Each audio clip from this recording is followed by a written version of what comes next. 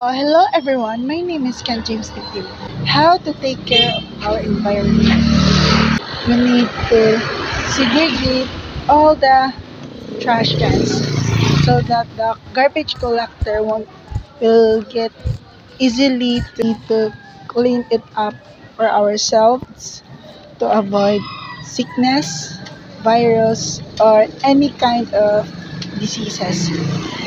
Next is we need to segregate all the trash cans like the biodegradable and non-biodegradable so that we can have the garbage collector to clean the garbage, the non-biodegradable and the biodegradable, doing the right thing to put it on a trash. We can have them the environment safe. Avoiding cutting trees. Cutting trees can cause more floods and due to heavy rains. I hope that other person or people who stays in our area will help to plant more trees so that we can save it up and avoiding on cutting more trees. That's the cause of other very illness or other floods because we're destroying the animals' habitat if we will every day cutting trees. If ever we're doing cutting trees, we need to replace it more than 10 times.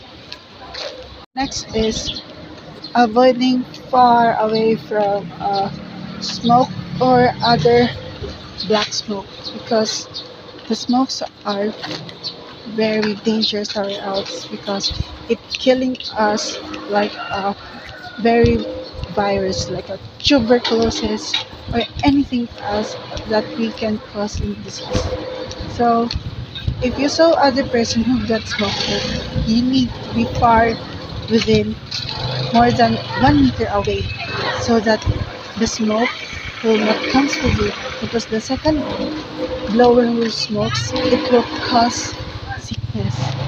And who knows, smoke is a very chemical hazard that experimenting bad elements in doing for all the huge fever. Smokes, it kills life.